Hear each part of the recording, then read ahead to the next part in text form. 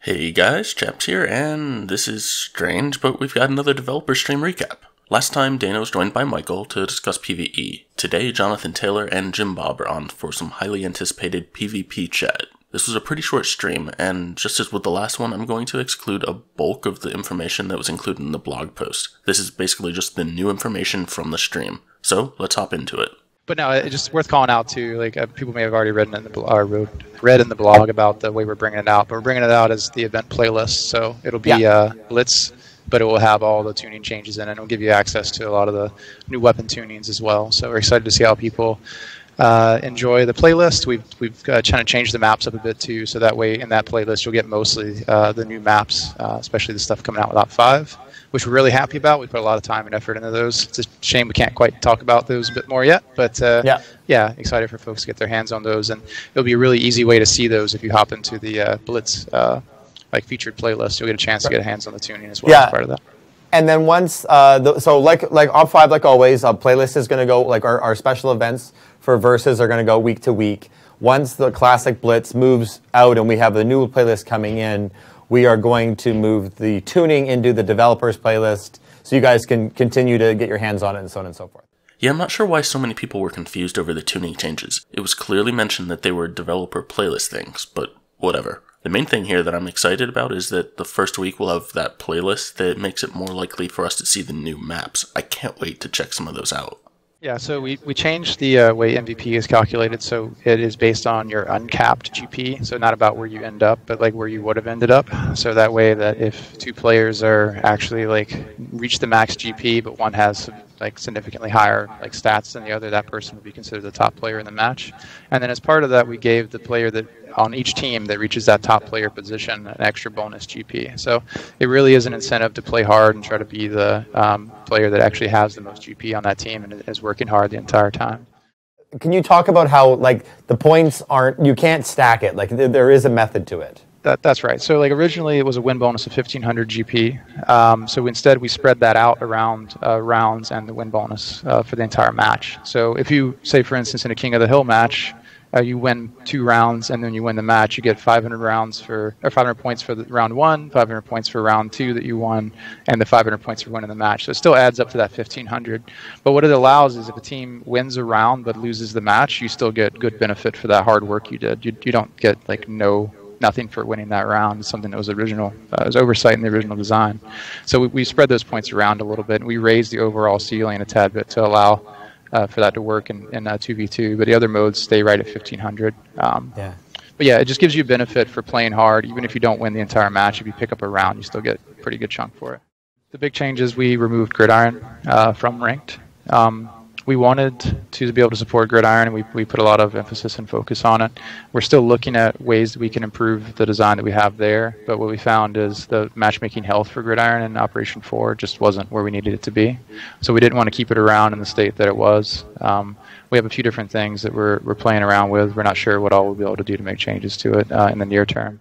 Man, I gotta say the removal of Gridiron and basically any single life mode was my main issue that I had with this update. I'm really going to miss it, and hopefully it doesn't take them too long to get it fixed and back in the rotation, even if it's just in social. Jim, do you want to talk a little bit about the 2-stack and TDM? Or not 2-stack, but the duos? Well, there's a big difference between 4 or 5 people coordinating together and just 2.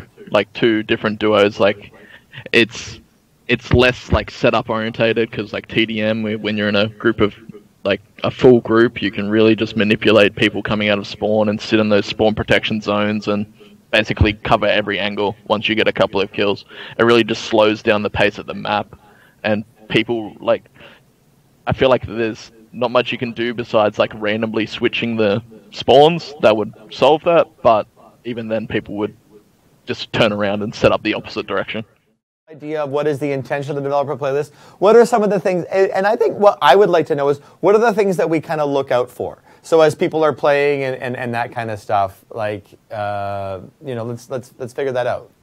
Well, the idea is to create a more classic style feeling of Gears, right? Without losing some of the aspects we have with Gears 5, with like fluidity of movement and like the freedoms people have, right?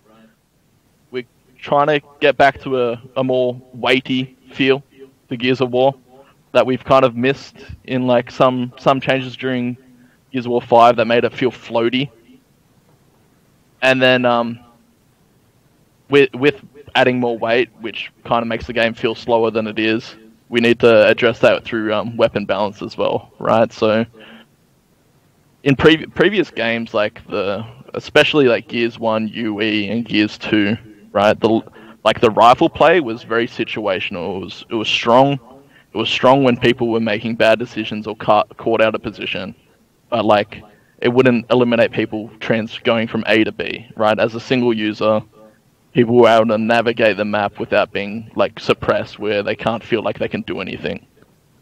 And we're trying to like get that rifle play back into Gears, where it's more dependent on the situation.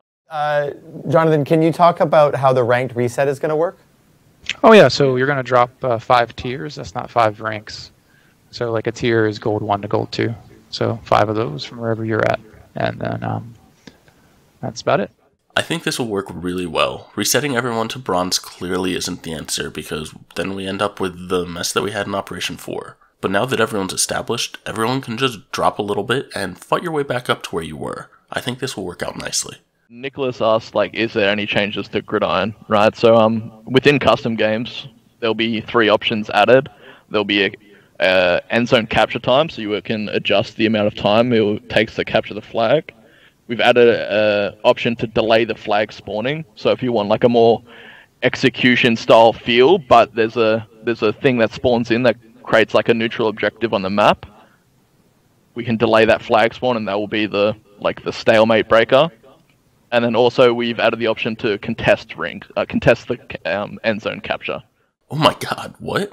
How is this not included in the notes this week? This is huge. Those are 3 really big things that people have wanted, especially that middle one. I'd venture to say that a lot of the pros are really going to want to try out Gridiron for esports now, and I know a lot of casual players who really want this option as well. Is the Scorcher going to be retroactively added to the current maps as well as the Claw? Yes. Yep. Well, the Scorcher 100%, but the Claw, after we get some feedback, is if we get the Claw into a really good spot, and it's like it provides like unique gameplay, and it like adds to the gameplay of Gears of War, definitely.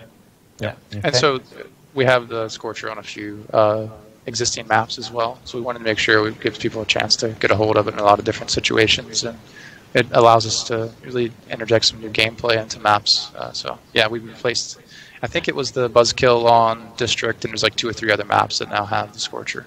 Yeah. I'm just going to say, because I'm not going to go through them all right now, there have been some changes in Escalation that we're testing out, that there is going to be a custom lobby version of the new Escalation. We're going to announce all of the specifics around, and there's just too much to list in this scenario right now. We'll get something out next week, and we're going to set that up as well in terms of customs and much. It's almost like a secondary dev list that we want people to go and play and give us feedback on all of those changes. It's really, I will leave it at this, is the 2 gentlemen who are sitting below me right now have done an excellent job at simplifying the mode down and really kind of just making it feel a little bit more intuitive, a little bit more natural. And that's going to do it for this recap. If you missed yesterday's, it was all about PvE, and I'll have a link down below. As usual, if you think we've earned it, please consider liking and hitting that subscribe button. Thanks for watching, everyone, and I'll see you in Operation 5.